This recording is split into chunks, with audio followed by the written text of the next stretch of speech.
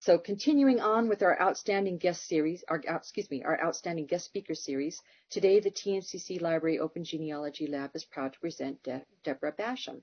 Debra serves as the staff archivist for the West Virginia State Archives at the Department of Arts, Culture, and History, and has held the position since 1984. Among the many program areas that she works are the archives collection, the historical state records, manuscripts, photographs, and special collections. She also oversees the Virtual Research Records Project on the agency website and works with records for the West Virginia Veterans Memorial. Born in Mississippi and raised in Pensacola, Florida, she has a BA in History and a MA in History from the University of Delaware with a certificate in Museum Studies. While a member of the archive staff, she has also served as the West Virginia Caucus representative for the Mid-Atlantic Regional Archives Conference, as well as a member of the Fall 1987 and co-chair of the Spring 2009 Local Arrangements Committees for meetings held in Charleston. She was also one of the founding members of the Religious Archivists of the Greater, and I'm probably going to pronounce this wrong, Kanawha Valley, and was involved in their work until the group dissolved. So without further ado, I would like to offer a warm virtual welcome to Debra. Thank you. It's actually pronounced Kanawha, but just about everybody who has not lived here or known that makes it Kanawha or Kanawha, as you did. It's an Indian term for the river that flows here through Charleston and flows down into the Ohio River at Point Pleasant. So our building, our Capitol complex, is on Kanawha Boulevard, and so when we're spelling out our address for folks that want to write us, it always takes a few minutes. It's an odd term. So let me see if I can make my PowerPoint work here. I don't do this enough. Yes, it does. This is Virgil Lewis, who is our first state historian and archivist. Our collections and our history go back to 1890 to the Historical and Antiquarian Society, but in 1905 we actually became a part of state government, and Virgil Lewis was appointed the first state historian and archivist. So we are basically about 115 years old as a state agency. We were our own department in the beginning, then we became a division of what was then the Department of Culture and History. Now we are a section within the Department of Arts, Culture, and History. So the name has kind of kept changing over the years, but, we have continued our collecting emphasis. This is a picture of when the archives collection was in the old Capitol Annex. We started out in the main Capitol building when we were created in 1905, and because they were running out of space in that building, which had been built in 1885, they built an annex building nearby, and we were one of the things that got moved out, which turned out to be a blessing for us because the Capitol burned in 1921, and we were out of it. So all of our collections, the museum collections, they're also a part of our agency. We were not in the building, so we were spared, and that was a good thing. We now are in the Cultural Center, which is a building on the grounds of the Capitol complex. It was built it was opened in 1976. And actually looking at it from this angle, we are on the right-hand side of the building, and basically the archive section takes up the top two floors, the first floor with our library and offices, and then some of us are also down in the basement area as well.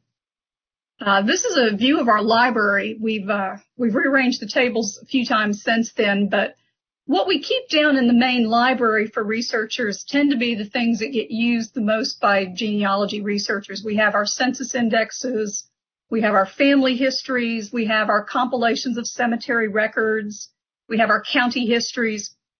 And over the years, we have moved a good chunk of our Civil War books down there as well because there is so much interest in Civil War research. We have microfilm reading, and we're sort of in that transition like a lot of libraries, I suspect. We still have some of the older style readers, as you can see in the left-hand view, but we're getting more of the view scans and the more digital type things as well these days, where you can save something to a stick or you can still print it depending on your interests there. Our microfilm room, this sort of shows one half of it. We have county court records in the middle section that were shot by the Genealogical Society of Utah back in the late 60s, 70s. And then they came back to West Virginia in the late 80s, early 90s and picked up some more records they had not done the first time. But we also have newspapers. We try to get every newspaper published in West Virginia, whether it's a daily or a weekly, and microfilm it. And while we don't have everything from the old copies, we have a fair number going back quite a ways. And so, for instance, if we're doing research in the Civil War period, our capital is in Wheeling, and we do have the Wheeling Intelligencer for that period. So we can see what's going on with those times. We still actively microfilm ourselves with our current papers. I don't know how much longer we'll be continuing to do that. We certainly hope it's going to be a while longer, as long as we can keep the cameras going and buy the microfilm. We have 2 floors of storage up above us. This is our 3rd floor, where we have the remainder of the book collection that's not down in the main library. And then my manuscript collections are housed up here, part of our AV collection. And back behind us in an angle you can't see, we have our state documents collection, which are anything published by a state agency or group, and our periodicals, some other odds and ends of different things of that nature. This is our 4th floor. And so up here I have what we call the archives collection, state and county records. But I also have special collections. Part of our photograph collection is up here, part of our audiovisual collection. And then we have maps, blueprints, oversized materials like that as well. And so, for instance, here you see these very large books on the left. Those were land tax books that were kept by the state auditor's office. They're interesting for researchers to use. We have found over the years that the better versions of that are the ones that were actually maintained in the county by the sheriffs, because they are the tax collectors for the local counties, and they're the ones that are more apt to have interesting notations and things added to them. I mentioned we have an audiovisual collection, a news film collection. These are some shots of some of the cans of film that we actually still have. 16 millimeter film. I don't think there's any 8 millimeters showing up in here, but we have them from several television stations around the state. And so if there's a historical story, our AV archivist can go back, see if he can find it, make a transfer of it, and then they can use it in a newscast or in a documentary. He also has some 2-inch video, which we don't have the capacity to play in-house. These actually came to us from West Virginia Public Broadcasting, some things that they were shooting. We have 3/4-inch videotape, which a lot of the stations went to. Then they went to a mini format of a tape. And of course, now I think pretty much everybody's saving things on DVDs. So we've really had to transition over the years with the formats on that. It's a good thing sometimes, and it's a nightmare sometimes to keep all the equipment running to play all this stuff back. Audio recordings. We have a theater in our building. We record, the agency records everything that goes on there. We have different festivals, concerts and such. And so we have those reel-to-reel recordings as well. Of course, now, again, that's all digital when it gets to us. This is a shot of our homepage, and it has a lot of things that you can link to from it. And this is sort of the upper third of it, where you can see latest news, like the fact that we're only open for appointments starting July 13th. Like everybody else, we were shut down for about 4 months. But this is the top of our homepage. This is sort of the middle, where we put up exhibits on different topics. And of course, this year being the 100th anniversary of women's suffrage, one of our staff members had worked up a very nice exhibit on this and had been planning to do a lecture on it until, of course, we closed. You can click on the Introduction to West Virginia Archives and History and watch a short video clip on some of the things that we have here. And then we have different categories of records depending on what you're wanting to look for here that you can click on. The State Archives takes you to a page that will explain some of our different holdings. History Center is useful if you're trying to find out some information about the state. From a genealogy standpoint, probably the births, deaths, and marriages databases is the most used, and I'm going to get into that in a little more detail further on. But there are things for teachers, some of our exhibits and such, just different things. It's got our address, our telephone number.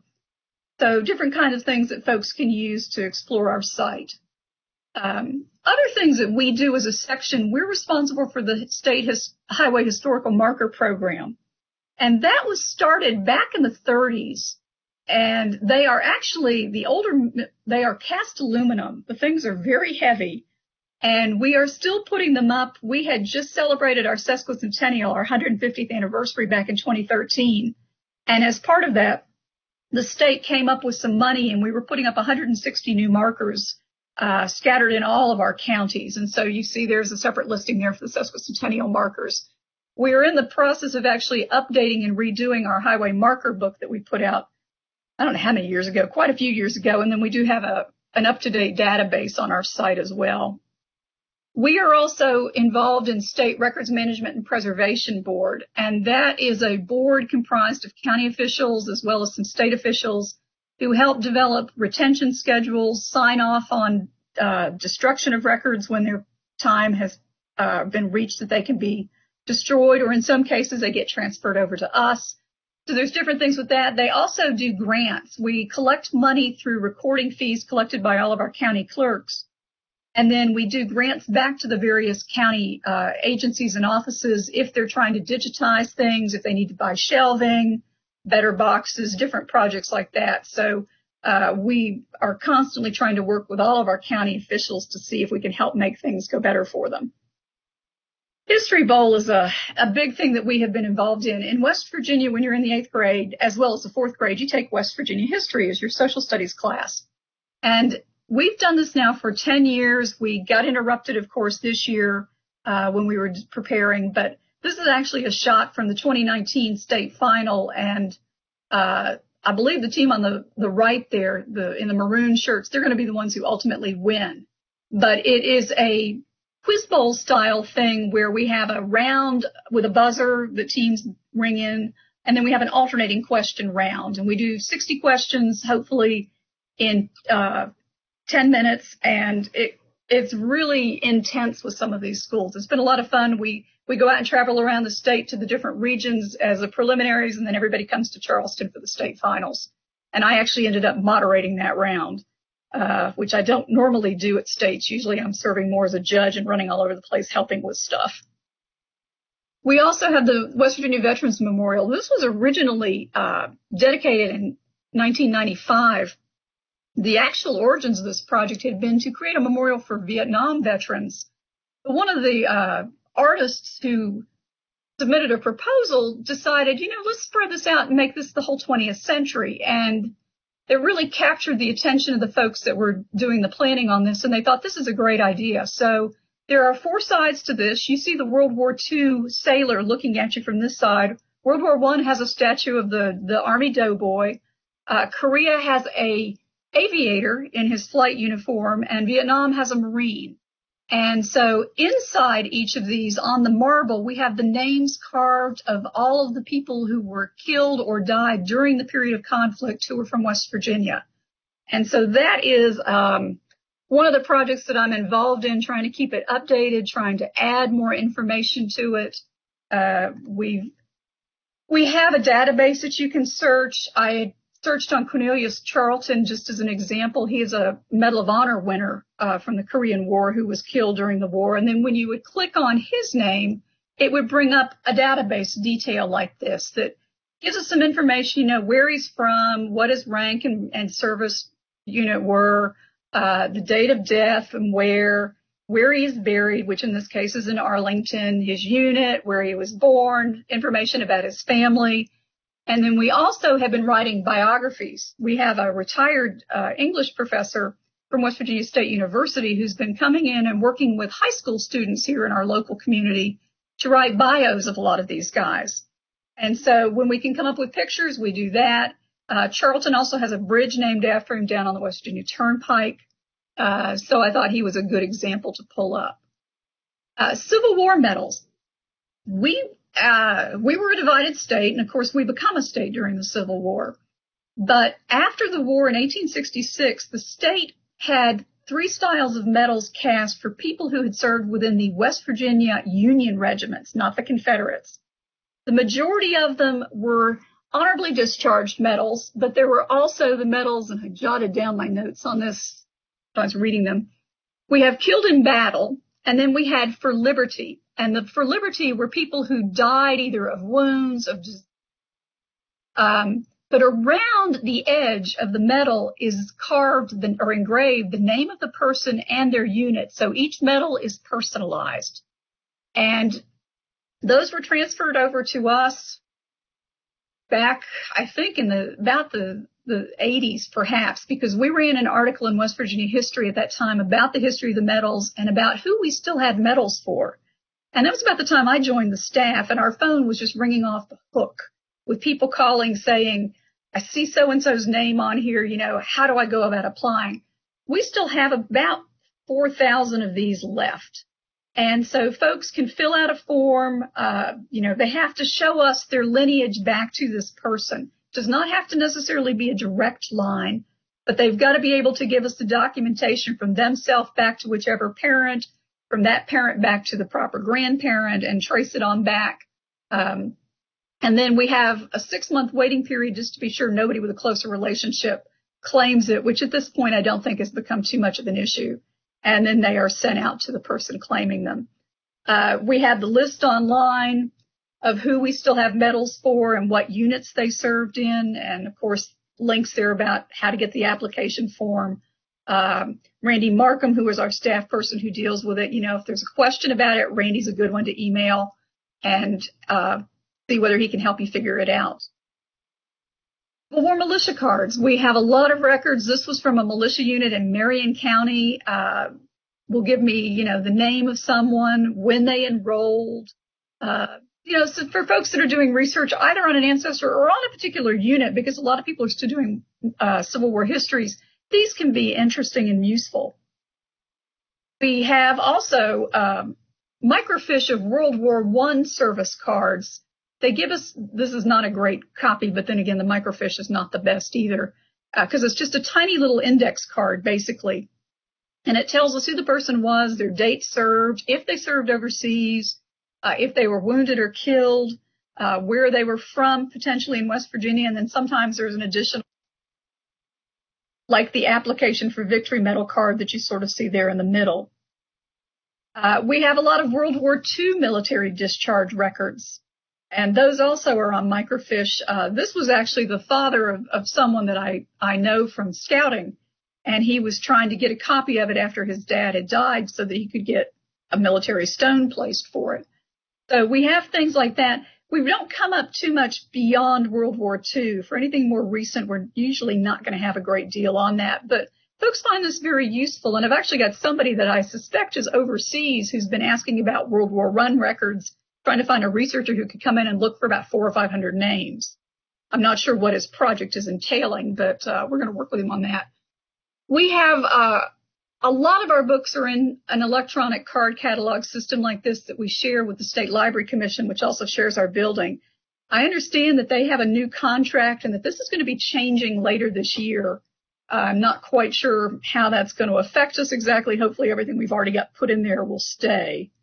But it will do things. It will tell us, for instance, the call number for our book, if we have different versions of it. And, of course, the basic bibliographic information. The Hatfields and McCoy feud is a big topic in our state because the Hatfields lived on our side of the river while most of the McCoys lived over in Kentucky. But it's still a very sought-after research topic, and so we get a lot of queries and questions about that. On our History Center, we have different types of topics that you can look at and see information about things. If you want to know, information about counties, you can click on that. We have different topics, education things about Native Americans, transportation, just different topics. John Brown is a big topic for us because of his raid up at Harper's Ferry and because we have the Boyd Stutler collection, which has a lot of original John Brown materials and things relating to him and his associates at the time. And so we have a lot of different things there. Students will find this very useful. It just depends on what folks' interest is. Our counties, and this is one of the things that I sent you as an attachment. It shows you all of our counties, gives you the date that it is formed, and tells you what counties it is formed out of. And that's very important because a lot of times you may need to go back to those earlier counties if you're looking for some types of records. Virginia did not require counties to keep birth or death records until 1853, which is a real problem for a lot of folks doing research because you have trouble making those connections before that. But marriage records will generally go back to the founding of the county, and a lot of times so will deeds and wills. So you may not be able to find the birth or death, but sometimes you can get it through a different angle like that. We know it makes it very difficult because we know the 1850 census is the first one to list everybody out in the household, and it just makes it a lot harder for you when you're trying to do this research. But this, I had done the slide in 3 things, and then when Suzanne had mentioned handouts, I thought this is going to be definitely one to send out. And occasionally, some of the predecessor counties are counties that are still part of Virginia, and so we don't have their records. But we certainly will help you in, getting in touch with them if it turns out to be something like that. I pulled up what the resources would start to show you for Hampshire County because that is our oldest county. It was created in 1754. And so we have various books on it. There will be articles about it. There will be clippings.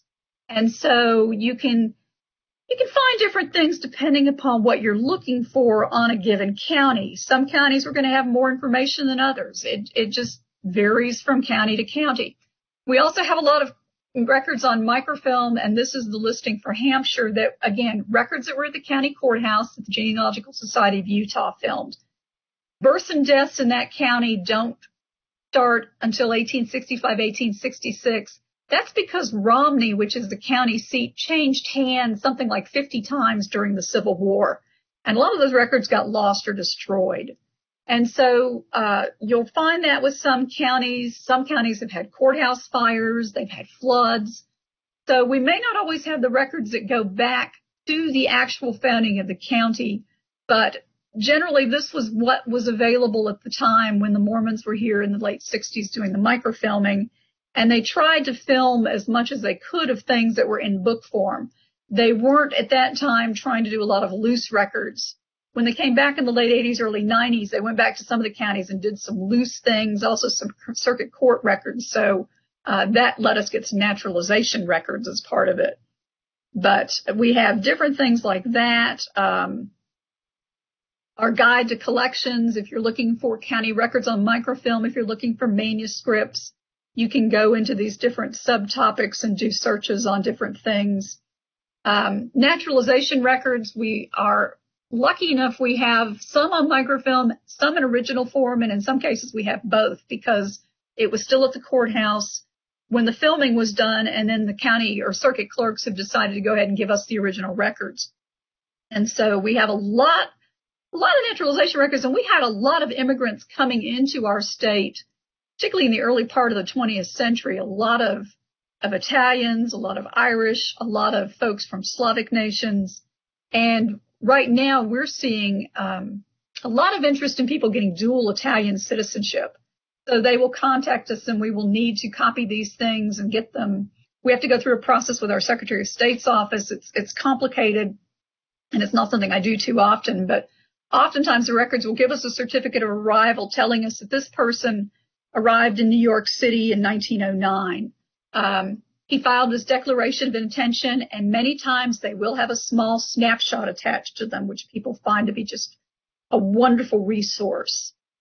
After the period of time elapses, they file their petition for naturalization. And again, it goes back into, where they are born and raised, who their parents were when they arrive in the United States.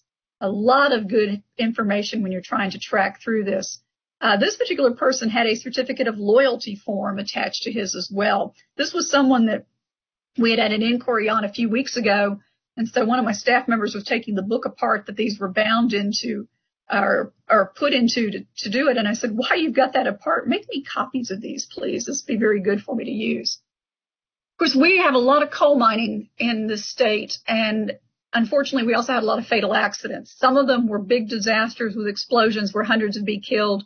A lot of them tend to be one or two people, it's a roof fall or something derails down in the mine and they get trapped. So we have forms for some periods of time that actually tell us what happened with the accident. Was the person married? How many children they might have had? A little bit of information sometimes that can be helpful.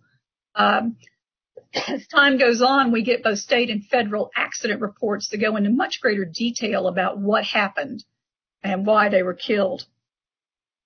We have newspapers on microfilm. I pulled up the Wheeling page just because Wheeling was our first capital. We actually bounced back and forth between Wheeling and Charleston a couple times before the capital permanently stays here in Charleston starting in 1885. But when we separated from Virginia in 1861 because we did not want to go with them when they seceded from the Union, Wheeling was the second largest city in Virginia at that time. And because of the Ohio River going through there, the Baltimore and Ohio Railroad ran through there, the National Road ran through there as it headed west. So that became our capital for what they at that time called the restored government. And so we have the Wheeling Intelligencer going back to 1852 on microfilm in many cases. And that does tend to be our go-to newspaper when we're doing Civil War research. We have telephone directories. A lot of people will come back looking for that, trying to figure out, where did my grandparents actually live? I'd like to, see if the house is still standing, or we will get people trying to trace a business. What dates do you have for directories, and does it show the business being in a particular location? Of course, they don't publish a lot of telephone directories now, and I know for younger people it's kind of, what are these weird things? Because we'll bring them out and show them to school groups, and they're kind of like, yeah, maybe my grandparents have one of these tucked away in the house, but we do have a fairly decent collection of those going back. You mentioned yearbooks in your introduction. We have, 6,000, 7,000 volumes probably. There was a gentleman named Woodrow Clay Hamilton Jr. who had been collecting yearbooks about West Virginia schools pretty much most of his life. And he eventually got to a point where I think his wife finally said, I think it's time we find another home for all of these books. So he donated his collection to us, which became the basis of us getting other things in from folks. We've gotten some in from schools as they have closed. We've gotten them in from county school boards. We've had people who pick them up on eBay or at flea markets and send them to us. Folks will be cleaning out their parents' or their grandparents' home and send them to us. So we have a nice run of yearbooks for mostly high schools and colleges, but we have a handful of middle schools, a couple of elementary schools. We try to keep reasonably current with some of these too, although sometimes those are the harder ones for us to find. With our genealogy corner, we have a lot of links here that you can click on. We have a genealogy surname exchange where you can click and see if other people have been working on that particular name, and you can get in touch with them.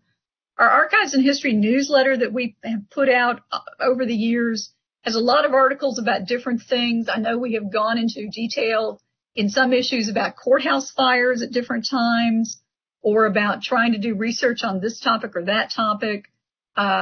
County formations, of course, as I say, was very important for us to know where to go. Researching your Civil War ancestor or your Revolutionary War ancestor. This gives you some hints and help with some of that. Different other sites that aren't ours that may be of benefit, like RootsWeb, for instance, or GenWeb, or different files of that nature. So the Vital Research Project, that has been a big thing that we got involved with, I can't even remember now how many years it's been. It seems like it's been quite a while. And I did send out the quick guides for birth, deaths, and marriages as one of the attachments. This was something we were doing in conjunction with the Genealogical Society of Utah, where they came to us and they said, we'd really like to do this, and we'd kind of like to use you guys as an experiment because we're a small enough state and it was a small enough time period. So they actually digitized the records from their microfilm, and then they got volunteers to index them. And then we are hosting the images and the index information. Over the years, I have found that there were some things that were skipped. And, of course, we've found a lot of things that needed to be corrected. And because I have been working from home at least part of the time since mid-March, that's one of the things I have been trying to do some work on. But you can pick your type of record that you want to select. And if you picked death records, for instance, it brings up a field like this. You do not have to put both a first or a last name. You can just put one or the other. You can pick a county or not. You can pick a range of years or not. And over on the right, you'll see sort of a listing of, okay, for this particular county, these are the dates that we have in here. And you'll notice as you look at a lot of these things, many counties are missing some or all of the Civil War years. Again, it was just the chaos of the different activities going on, guerrilla groups coming in and out, records being destroyed at the courthouse or being taken home by somebody to try and save them and then getting destroyed. It just varies from county to county what our problems are. But what I picked for one to look at is Hank Williams. This is the famous Hank Williams, the singer, who was found dead in the back of a car as he was traveling to a concert here in West Virginia. And you will get 2 hits for him because in 1917, the state starts to issue birth and death records. So we have both a state certificate for him, and unfortunately it didn't show me the entire field or the whole thing when I brought it over. But we have both his state death certificate and then we have his county death record. And it goes across 2 pages many times. Let me back up to that one a minute. But it tells us, he died from a heart condition. He was only 29. Oak Hill is where they discovered that he was deceased. So, I had kind of picked him as a famous person. And I hear thunder in the background, so it sounds like the thunderstorms are moving in a little sooner than they thought. Marriage records, you can search on either the male or the female side of it. And I had picked the Faust name because I married a Faust whose grandparents were here in West Virginia. You have to look at these records, though, sometimes with a little bit of, okay, maybe they weren't quite writing this down correctly because his grandfather did not spell Ernest with an A in it. But this was his grandparents' marriage record. They were from Pleasants County, which is one of our counties up the Ohio River, got married in 1917. Since I am not from West Virginia, I can't go back and pick any of my own family things like this. But one of the things, and I'm going to back up a second just to show you something. When you go to any of our search boxes for births, deaths, or records, you can also use the asterisk as a wild card. If you weren't sure, for instance, if somebody was a William or a Williams or a Williamson, you could type out the William and put an asterisk, and it would bring up all of those.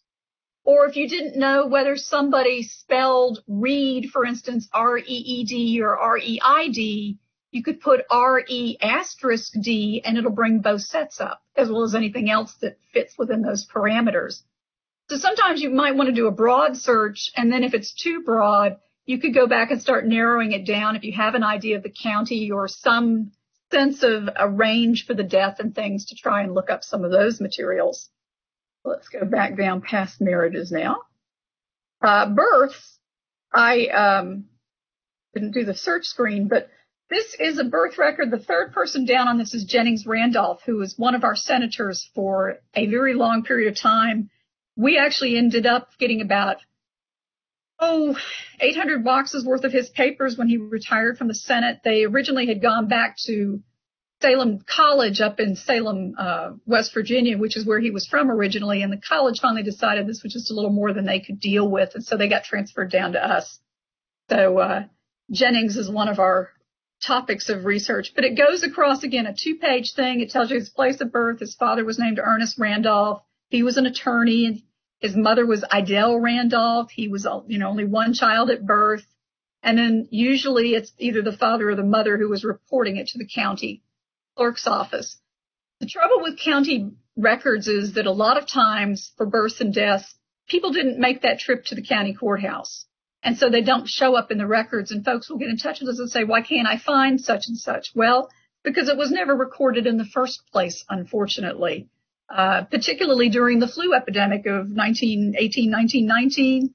We know a lot of people who died who would never show up on either the state or the county side of it. We've done a lot over the years with educators and with trivia type things. On this day in history, we've been doing a lot of document-based exercises. So you can search these based on different topics if you're interested in learning more about the state's history. We've done exhibits over the years in a photo gallery outside of our library, and we've actually been able to put those up on our website as we have taken them down. And so we did one several years ago about transportation in the Mountain State. So I picked a couple of images out of this. This is the Wheeling Suspension Bridge, which actually goes back, I believe, to 1854 or 56. This picture is obviously taken probably in the late 20s. But that bridge is actually still standing, although they are doing some work on it right now to try and stabilize it because they had a oversized vehicle try to go across it and it did some damage. New River Gorge Bridge down in Fayette County. is on the back of the state quarter for West Virginia. This is the beginning when they are starting to build out across it. And I just find it fascinating that you're building from both sides to try and meet in the middle. And then eventually, of course, the road decking is going to go on top of that. So we have a lot of things in our photo collection. You also mentioned your YouTube channel. We have done a lot of things over the years and put them up on our YouTube channel as well for the archives. Our introduction is up there. We have our playlist. We've had a lot of talkers over the years, speakers who have talked about genealogy. And so their different lectures are up here, and you can click on it, listen to the whole thing. And I mean, some of them will run for an hour and a half, 2 hours almost on different topics. We've done a lot of historical lectures, running the gamut of all types of topics. I mean, from flintlock rifles to our food heritage to one that was very interesting, an American in Madras. There was a filmmaker who was from the Northern Panhandle who ended up living in India before and after World War II, and he was making a lot of movies over there on different topics. And there was a gentleman from India who had been researching him, who came over here, did a documentary about him, and then came over here and presented that one evening to our folks in our library. So we have different topics on things of that nature. This is our mailing address with our contact information and our phone number and such. And I have my, I have my email address here as well if folks have questions. I know that I'm throwing an awful lot at you in a short period of time, and I know every state is different. So I'm most happy to take a lot of questions if I can figure out how to get out of my PowerPoint on the screen and bring up our webpage. And Suzanne, you're probably going to have to help me figure out how to get back to the chats and the questions and such, but I'm most happy to try and field any questions you all might have. Okay. All you have to do is click on the quit sharing your screen icon. Let me go back and try and... Here you are. Okay. Perfect. Okay. I can see so now. Now I'll invite the class to see if anyone has got some questions here. Let's see here. Like some chat. Let's see here. I have third cousin removed. Todd says he has a third cousin 6 times removed to the abolitionist John Brown. Well, that's kind of interesting. Yes. Thank you, Todd. That's a real interesting. While the class is thinking about questions they might like to type into the chat room, I have a couple things that I'd like to further expand on. Sure. Your microfilm room reminds me a lot of the Family History Library at Salt Lake City. Have you ever been to the Family History Library in Salt Lake City? I have not. No, I've not. It's got literally rows upon rows upon rows of microfilm cabinets. It's almost overwhelming when you get there, and they too have the more modern machines where you can digitize, the film as it goes through and capture it on your memory stick. So that kind of brought back memories of Salt Lake City. And what is at the beginning of your presentation when you were showing all those wonderful videos that you have stored, is there any plans to digitize those? Not in their entirety, no. That would. Just trying to do it would be such of a challenge, much less the storing it, which is an issue we're already running into. Our vital records images, for instance, are on a server that is a couple of years out of date of past its useful life. And so it's actually something we're working on, and I found out this morning I'm going to have a Monday afternoon meeting. There's some discussion where our State Office of Technology is wanting us to pursue the cloud as storage. And that's all well and good to a certain extent, but it makes us nervous to think that something might only be stored in the cloud, and what happens if the cloud disappears or, we go through some kind of horrendous budget time and we can't afford to keep our stuff there. So we are still backing things up on external hard drives. We actually bought ourselves a media safe a few years back that we're storing original hard drives because, for instance, our governors now, when they leave office, I used to get boxes of photographs and I would get notebooks with negatives and contact sheets. Now I get a hard drive. And the pictures are very small in many cases, but then sometimes they'll have a larger one if it's one they've used for a particular event or something. And so we're making a backup copy that we pull off the shelf if somebody comes in doing research, and then we're sticking that original one in the vault. And one of our staff people, she takes them out periodically. She runs checksums and things that go totally over my head about trying to make sure that nothing has changed on those original drives. And with the Vital Records Project, it was originally on a server that was in our building, and they had a problem with that server that nobody knew about for a while. And so when it crashed, I found out I'd lost about 7 months worth of what I had uploaded to it, and not to mention any corrections or changes that I had made. So now when I make changes, for instance, if somebody gets in touch with me and says, hey, whoever was trying to interpret this handwriting couldn't figure out what they were looking at, but I know the name should be this, and I go back and I look at it and I go, yeah, I can see that. I fix it in the database, but then I'm also keeping a running list as a Word document of all the changes I make, what roll and page number it was on, so that heaven forbid if the database should ever crash, I could reload it and make all those thousands of changes again, although that might be the thing that pushes me over the edge into retiring. But it's something I've been working on a lot from home, and some of my fellow staff members have taken home lists of things where we've had some problems, maybe a last name should be this or that. And so I could give them some pages and say, go home, take a look at these, see what you think, because some of it is knowing what some of these surnames are. And I've been working through Logan County marriages. Well, there are a lot of people whose last name is Dingus, but that is getting misinterpreted probably 20 different ways. And so I'm literally page by page. I've taken about 10 years worth of them, and I'm going through them, and I'm coming to the end of what I had printed out to work on and realizing I probably need to print some more out. But it's something I can bring home and work on. I can't haul home stuff I have on 2 floors worth of our building, but I can bring home a list of names I need to correct and go through them in our database. Yeah, it's really good for my students to understand how important an archivist's job is. I mean, it makes the difference between being able to find something and not being able to find something. So that's a very, very wonderful point. Let's see here. You know what? You mentioned the historical markers. I've always wondered who is responsible for those markers. And a lot of them look so old when you drive by them. You wonder if anyone's even keeping up with them anymore. So it's wonderful to hear that your office is. In our state, we maintain them. When one periodically will get destroyed because it's somebody has a car accident and hits it. Sometimes we have to have the whole marker recast. There's still a company in Ohio that can make them. And then we work with our different district offices from the Department of Highways to actually get them installed. And then folks, there's been different groups around the state who have gone through. There have been a lot of motorcyclists who will travel the state, stop and take current pictures of them and send them to us. And when we're out and about, sometimes if there's a question about a marker, we'll try and kind of make a little side trip and look for them too and take pictures to bring back. So markers, I've helped with that regard. It's one of the few things I've managed to avoid over the years being technically responsible for. When the person who had been doing it several years ago left, he was doing markers in History Bowl, and so I was sort of given my choice, and I said, I'll take History Bowl for a year. Because my sons were still in school at that age, so I was sort of relating to 8th graders. I think my younger son was a 9th grader the first year we did it, so he wasn't eligible. But it's been a lot of fun. I've gotten to meet some great kids who are very interested in learning these things.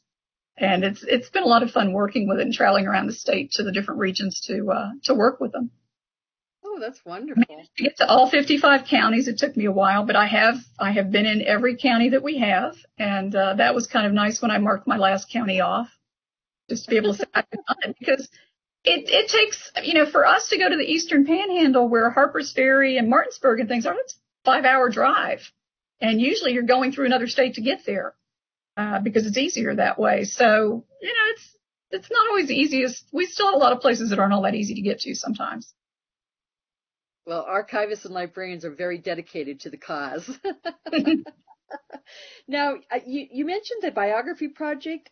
My class has volunteered for, many different projects, like indexing the LDS non-indexed records. Is this your biography project that is being headed up by I think you said it was a college professor who had retired? She's a volunteer that's a retired professor, yes. We've been very fortunate to have Pat McClure working on this with us for years. So if you have students that would be interested in something like that, they can shoot me an email and I can put Pat in touch with them. And then they work with the information we've got. Some of them do further research to try and write up a little bit of a biography about some of these folks that we've lost during the different wars. And then we will have family members get in touch with us that will have found us on the website and say, you know, I have a picture if you want a copy, or I can send you more information. So we're constantly updating that database. It's another thing I've been working on. We had a lot of them. We had no idea where they might have been buried. So I've been spending time going through Find a Grave and finding, you know, sometimes it may just be a marker stone because they actually went down in a ship in the Pacific, or they were in a plane crash that was never recovered. But, you know, there is a stone somewhere memorializing them, often in a family cemetery or a national cemetery. I would encourage my students to reach out if that's something that you're interested in doing, because as we all know, we all depend on volunteering to make genealogy either free or very low cost. And without volunteers, that wouldn't be possible. And we all reap the benefit of other people's volunteer time. So, you know, giving back to that community is something that I, you know, would highly recommend. Yes. Also, your Civil War Medal program, I cannot tell you how impressed I was at that. I mean, giving the Civil War medals back to the families that they belong to, that is, yes. Wow. I mean, I was just floored on that. So I commend you for such a wonderful program. I think what had happened at the time when they did it is a lot of the soldiers had perhaps moved on to other places. So when the state first had them cast, they weren't living where they had been at the time they had enlisted. And so, or in some cases, of course, they had died. And so it was publicized, but not perhaps to the extent it could have been. The Grand Army of the Republic had done a lot of work back in the 1890s. They had published up a little booklet with all of the names. But, you know, folks had moved on and such. And so this way a lot of the folks are not in West Virginia now because the family has gone from the state. But they're not doing us any good sitting in a file cabinet upstairs locked up. And folks have really appreciated. Some folks have actually made the trip here to get it in person. We mail them registered mail because we want to be able to track them. But, you know, we've had folks who will say, I will make the trip when my 6-month deadline is up and come in. And a lot of times my boss will try to be here to present it. My boss has written a few books on the Civil War, so he's always thrilled to be able to do something like that with folks. The different members of our staff, we all have kind of different areas of expertise and interest. And so Randy, who does our Civil War medals, well, he's also our Hatfield-McCoy expert. So when we get a research question dealing with the Hatfield-McCoys and the feuds, we tend to buck that one to Randy because he knows the people to put them in touch with. If we don't have somebody on staff that can help them with something, a lot of times we'll know folks here locally in the community or in the state that may be of some help to them, and we can put them in touch with the right people. And we still, some of our retired people, we still email, go, hey, you know, I had this question and maybe you can help me. And oh yeah, you know, so we're sort of family in some ways at the archives. And once you've been there, you kind of always seem to be there. You know, the one thing as a genealogist we can all appreciate is somebody at the local area where the history actually happened, knowing the history of the area and knowing the names, the family names, you know, knowing the Yes. important events that shaped the lives of your ancestors at the time.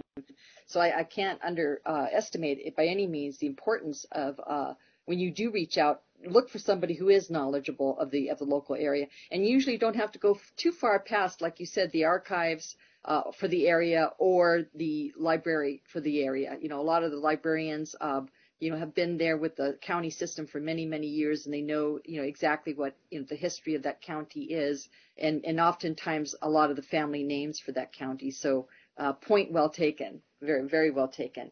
And I don't know how it is out in your area, but we are finding many of our genealogical societies, our historical societies are disbanding because the younger people don't seem to be getting involved as much, and the ones who have been running it for the last 30 or 40 years are aging out, are passing away, are moving out of state to be closer to their kids. And so our list of genealogical and historical societies that we have on our website is much smaller than it would have been even 10 years ago.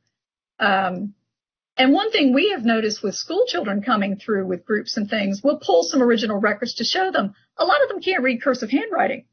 It scares us because so much of our material, not just the genealogy, but so much of our material is handwritten in cursive handwriting. And if you can't read it, you don't know what it's saying. And it's not the kind of thing that you're ever going to be able to scan everything you've got and have it magically converted to text. So we talk with the kids when they come through, different school groups will come through, and it worries us. Most of us are parents. We've got a couple grandparents on the staff and things, and we do worry about the younger generation not being able to read this history. We've been taking in a lot of county records over the last few years. As the courthouses run out of space, they'll look back and they'll go, yeah, would you like the old court cases, say from the beginning of the county up to 1900 or up to 1950? In some cases, we've been taking them. And so we'll get in all these cases, and we've had a lot of interest up in the Mid-Ohio River Valley. They're doing a lot of things with gas wells and fracking and needing to go back and track property ownership. And so I have had lots of requests from a couple of different companies that are doing title research on those types of things, where they need us to scan a case from Pleasants County from the 1890s because it helps them figure out who the property owners today are going to be that they need to be getting in touch with. So it's been interesting taking in a lot of those county records, but they take up an awful lot of space. And like a lot of institutions, that's a concern for us that we're going to run out of room in our building. We've already moved a little bit of stuff over to the other side of the building with the Library Commission and have what we call the cage, a fenced-in area that we can lock.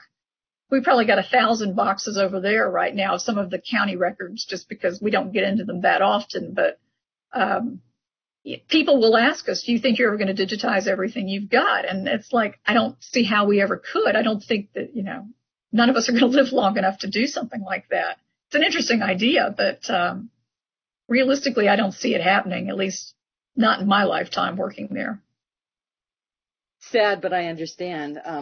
All libraries and all archives face the same question: space, storage and space. Mm-hmm. Space is always a commodity, and it's the first thing to get reallocated, when there's a need for it, outside of the archives and outside of the library. So I can definitely relate. A lot of universities are now, because they've run out of space in their libraries, a lot of universities are storing their books, or at least a portion of their books, off-site in warehouses, just simply to be able to cope with the need for space without having to rebuild onto the existing building. And that's a scary thought, because then things happen because people aren't there, or you have, a roof leak or whatever goes wrong, and then you've got a lot of damage. And we get queries from that. I mean, even in my time there, we've gone through a couple of courthouse fires, and, where do you start trying to help them salvage some of this? Because just depends on how extensive it's been. We've had floods. We had a massive flood back in 1985, and I spent a couple of days calling every courthouse in the counties that were affected, which were probably well over half of them, trying to find out, did you have water in the courthouse? And if you did, whose offices were impacted and things. We didn't lose much out of that, fortunately, but it was a horrific time. If you ever get a chance to look at the University of Nevada, Reno library on that campus, they have an ingenious storage method. They have the middle of the building hollowed out. I think it's like, if I remember right, it's like 3 stories high, and their storage is all in the core of the building, and it's all controlled by a robot.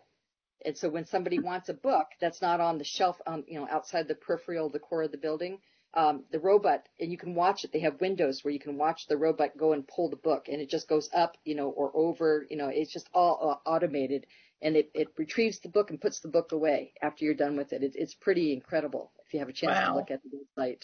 They actually have a video clip of it on their website. Might have to take a look at that. I have been to Reno once, long, long ago. My husband's mother was actually from Sacramento, and his parents had met during the war when his dad was stationed out in California. And so after we had gotten married, we had kind of gone out there so I could meet that side of the family and things. And we did a side trip over to go to Nevada for a couple of days. But that's been a while ago. Okay, let's see here. We have a couple of comments in the chat box from the class. Let's see here. Todd says, digitizing documents is something that a robot could be designed to do. Might be time to contact Elon Musk to see what he can do. And then Louise says, I hope you charge business for your research. They do this profits, and your library needs funds. Great presentation. So that brings the next question. If somebody contacts you, do you charge, or do you do this for free? No, we charge. If you come into the library and you want to just make photocopies, it's a quarter page for normal copies, or it's a quarter page if you want to make copies off the microfilm. And if we do 11 by 17, or I guess 11 by 14, they're 50 cents a copy. If it's something bigger, like if we're going to have to, well, I don't have to take it downtown now as much as I used to for maps or blueprints, because we have a machine in-house that can do some limited, but we would have to charge for that. We charge for photos. If people write us research letters, if it's a very, what we call a simple request, like my grandfather died on this date and I'd like a copy of the obituary, where there's not much research, it's more a case of getting the right roll of microfilm out, putting it up and making the copy. I think it's $5 and $7 whether you're in state or out of state. If it's going to involve research, if it's like, I think my grandparents lived there, in the early 1900s, but I don't know where, I don't know anything about it. We will charge, I think it's $10 and $20 whether it's in state or out of state. That gets you up to a half an hour's worth of time and up to 10 copies. And then if it gets into more copies, we will bill you additionally. When I have to get into these court cases for a company, there really isn't any research because they've already looked at the list and told me the thing. But yeah, sometimes it's 300 or 400 copies. So they get billed for the copies. And also if we get into what we call extensive copy projects like that, we charge them $20 an hour for staff time after the first half hour. So we are getting a little bit of money back for that. I mean, it's certainly not enough to run our agency on. With photographs or with documentaries, we have usage fees for using our materials in them, depending on whether it's a nonprofit thing or if it's going to be, a commercial type publication or thing. Public broadcasting, we tend not to charge them. The local television stations, when they come back looking for footage about an old story, we don't charge them for their materials because they're the reason we have them to begin with. They donated them to us when either they switched formats or they ran out of space at the stations. So, they will get in touch with us about things like that. When the History Channel did the Hatfield and McCoy, the feud thing several years ago, they did sort of a little documentary piece to go along with it. And so we provided a lot of materials with that and helped them find some folks to talk to. It just depends upon the topics. And sometimes we don't have it. I mean, they'll come asking for something that we don't have. And if we can think of someplace else to suggest they try, we'll do that. And my students can put the request in through the email, right, as well? They could run it by me like that. And if it's something that we're going to need them to submit a formal research request, I'll tell them that. I can email them back and let them know that. And we actually have a separate email account set up for the Vital Records Project that goes to a different email box, not mine. That one I can't check remotely. I don't understand why, and sometimes it's just easier not to ask the Office of Technology. But I am in the office at least Mondays and Wednesdays, and a lot of Fridays I've been going in. But today I said, no, I'm going to stay home so I can shut myself off in a room at home and not have any interruptions to be able to do this. So I am monitoring that email when I'm in the office. Now, my normal email account, my Debra.a.basham account, I can access that from home remotely. So, yeah, I can keep up with their questions. If they're not sure about something, feel free to shoot me a question and I'll try to answer it, or I'll try to find somebody who can help me answer it. Excellent. Okay. Let's see here. I had one last comment, and I'll give the students one last chance to submit through the chat box any questions they have. But you mentioned food heritage, and that's something that we've talked about in my class before. And I wanted to remind everybody in the class that we do have several good books at the TMCC Library about preserving your family's food heritage and in the form of, preserving your genealogy. And that's something that as soon as the library opens back up again, maybe that it might be a good opportunity to have a class on that topic. I do know one of the people who attends my class is writing a family cookbook right now based on her ancestors' recipes. Some that were handed down with oral tradition, and some that were handed down in written form. So and I've got I don't have a lot of family recipes myself. For some reason they didn't survive. But I'm writing a book on my family's food heritage based on the China that my ancestors have passed down from generation to generation. Because all of my living cousins have their like grandmother's china that was passed down to them. And of course, China is something that is becoming less and less of interest to the newer generations. So preserving that china in the form of a book is one form of preserving your family's food heritage. Because I can't, just personally, I can't remember Christmas when I was growing up where that china wasn't brought out of the cupboard, where it was stored all year long, only for Christmas and Thanksgiving usage. It's definitely something that I think is very worthwhile. And I think food heritage preservation is something that is really overlooked, but is yet equally important to preserving your family history.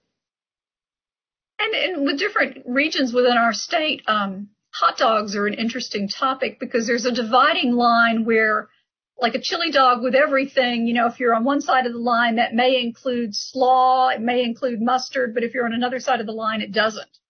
And so we have areas within the state like that. Pepperoni rolls are very popular. That was something that the story is that an Italian immigrant figured out how to make these because you could stick them in a miner's pail and take them down underground with you and eat them. And so it's pepperoni basically into bread dough, and they will vary some from part of the state to part of the state. And then, of course, you get the fairs and festivals, you get some of the local food, and it's a lot of fun checking out on some of these things. Wonderful. Okay, well, I see people saying thank you, but I don't see any questions. So with that, I'm going to say thank you very much for a wonderful presentation. And thank you also for allowing us to record the presentation. And as soon as our marketing department finishes editing it out, because they take out my part at the beginning, the first 15 minutes of class, they take that out, and then the final product will just be your presentation on the YouTube channel. So as soon as I get that link, I will be happy to send it to you along with the thank you letter. And I really appreciate it. And I'll say thank you on behalf of my class and everybody who is still online. If you want to stay online after our guest speaker signs out, we're going to be talking initially about how to use a code to download all your distant cousin DNA matches because Ancestry.com is going to start eliminating those farther away DNA matches. So we're going to be talking about that, and I'll be sharing the code. So with that, anybody who'd like to go ahead and log off, just click on the red hang up button. And once again, Debra, I really appreciate your time today and your expertise. Well, thank you all for having me. You all stay safe and enjoy the rest of your class here. You too. Bye-bye.